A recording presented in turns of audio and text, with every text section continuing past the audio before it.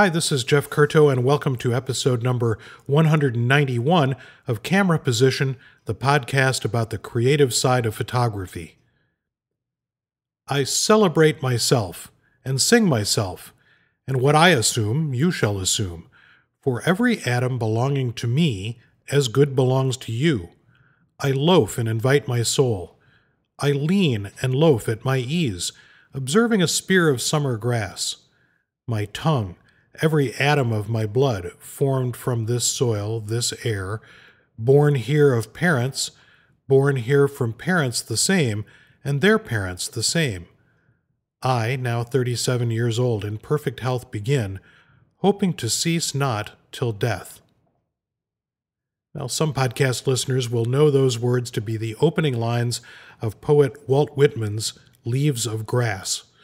Whitman, who lived from 1819 to 1892, is considered one of America's most influential poets. And a recent gift from one of my sons of a comprehensive copy of Whitman's collection of poems titled Leaves of Grass prompted me to read those poems again. Leaves of Grass was self-published by Whitman in 1855 and underwent several revisions over the years as the poet worked on adding poems to his opus until just before his death in 1892. That final edition, often referred to as the deathbed edition, contained some 300 poems. So, to talk about Leaves of Grass is often to discuss a slightly moving target, and of course, because of the importance of Whitman in the pantheon of poets, I don't dare to suggest that I have any particularly new or relevant scholarship to contribute to the gallons of ink that have been spilled analyzing this important piece of American literature.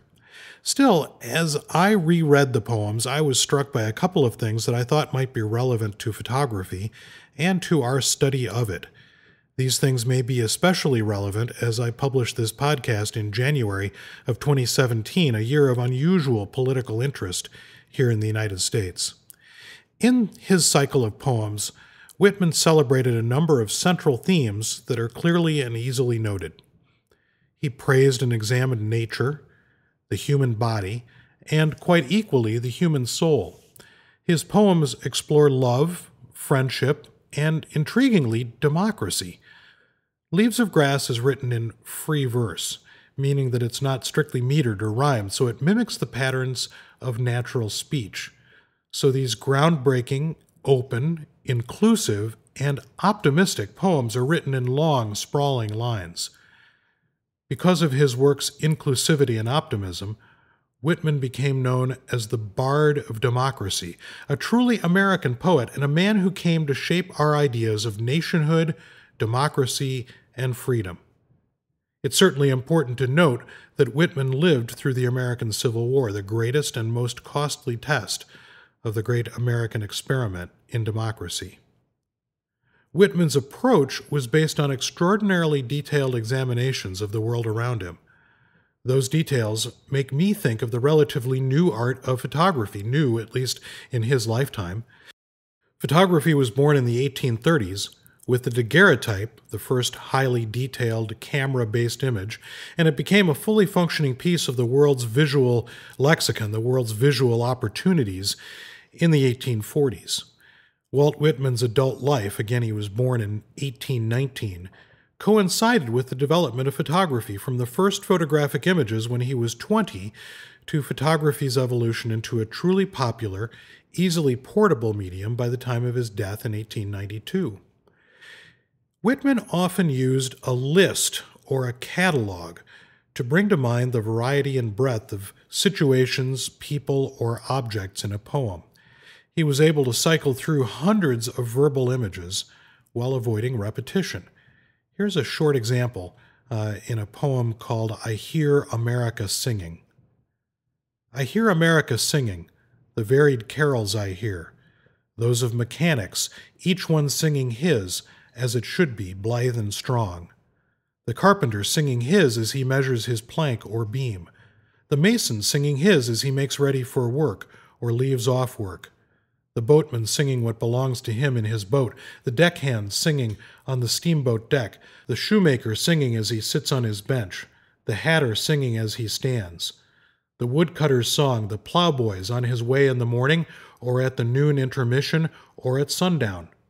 The delicious singing of the mother, or the young wife at work, or the girl sewing or washing, each singing what belongs to her and to none else.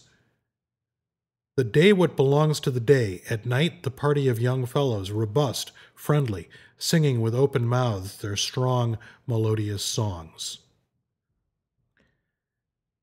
I don't know if you heard what I heard as I read that, but what I heard was a list of photographs.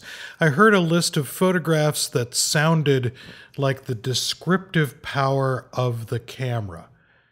And I hear America Singing, one of Walt Whitman's most beloved poems, is a great example of that way in which he used that list, that catalog of the way things looked, of what was going on in the world around him.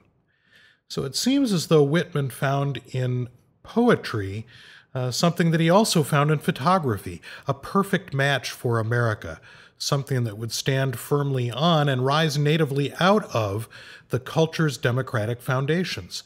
Photography was then a major step toward democratizing art, in Whitman's eyes, and of course in many other people's eyes. And I think one of the things that we can certainly see in today's contemporary world of photography is that photography is so widely practiced by so many people that it has become, in fact, the most democratic of all art forms.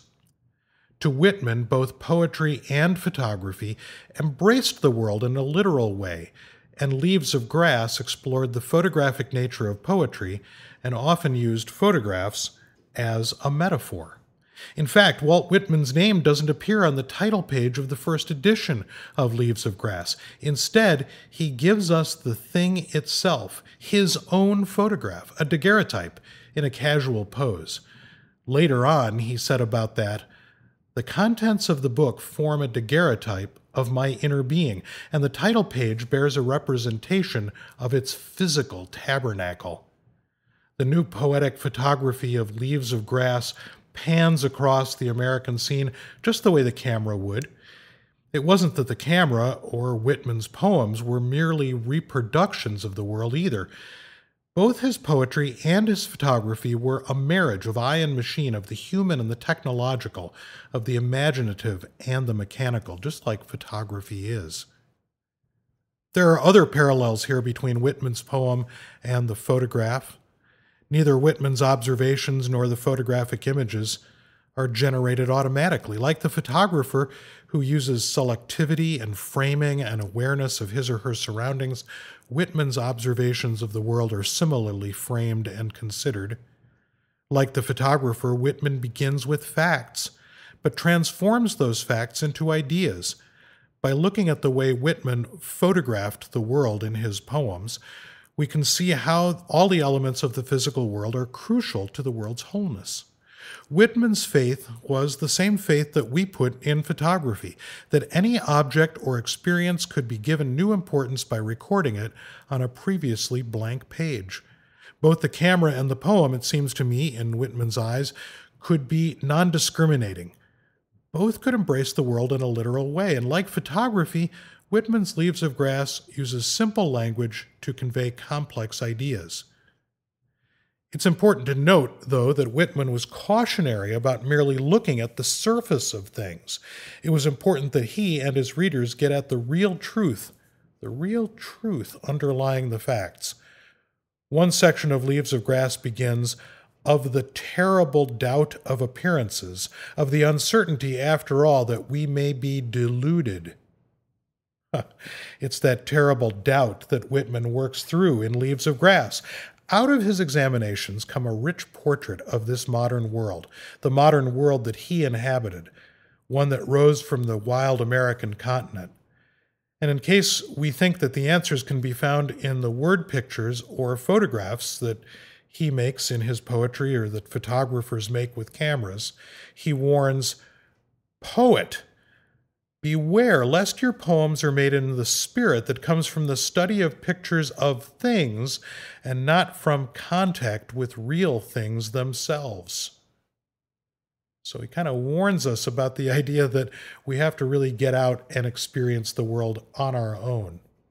On both the Camera Position website and the PDF that comes along with the app, I'll include a link to an interesting story about photographer Edward Weston's association with Whitman's Leaves of Grass. Weston produced a set of photographs to accompany a publication of Whitman's poems in 1941, some of which are reproduced at the link that I'll share. The book was a failure, but Edward Weston considered his 1941 photographs for Walt Whitman's Leaves of Grass as some of his best work. And I think if you look at Weston's photographs of America combined with Walt Whitman's Leaves of Grass poetry, you'll see both him and Whitman in a new and interesting light. So, as we enter this new year, as we enter this new time in the world, a world where there is more uncertainty than perhaps there has ever been, let's employ the uniquely democratic qualities of our chosen medium of photography to explore our own vision, the vision of our fellow citizens, and the vision of the cities and states and nations where we live. Thanks for joining me in this episode of Camera Position, and I look forward to having you back on a future episode of Camera Position, the podcast about the creative side of photography.